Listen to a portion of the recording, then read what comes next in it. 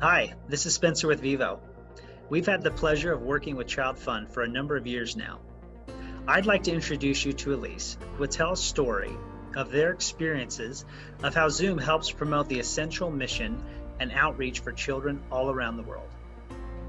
Thanks, Vivo.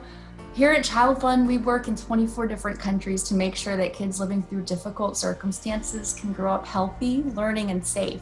We connect children to everything they need to thrive, whether that's nutritious food, clean water, healthcare, or protection from violence.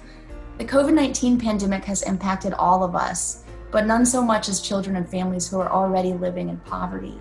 Zoom has been critical in helping us reach the vulnerable people we serve. In the Philippines, we use Zoom to host a webinar on Facebook Live, educating parents and other caregivers on the dangers of online child sexual exploitation. In Bolivia, when a strict lockdown effectively shut down ChildFund's youth groups, Zoom gave the teens an opportunity to come together anyway.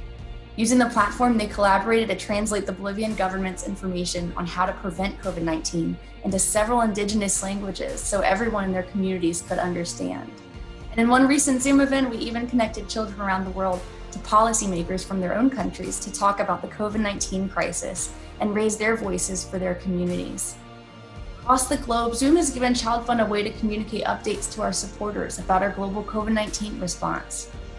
A $56 million initiative that's helping families keep food on the table, access hygiene materials and healthcare, continue their children's education, and safeguard them from harm.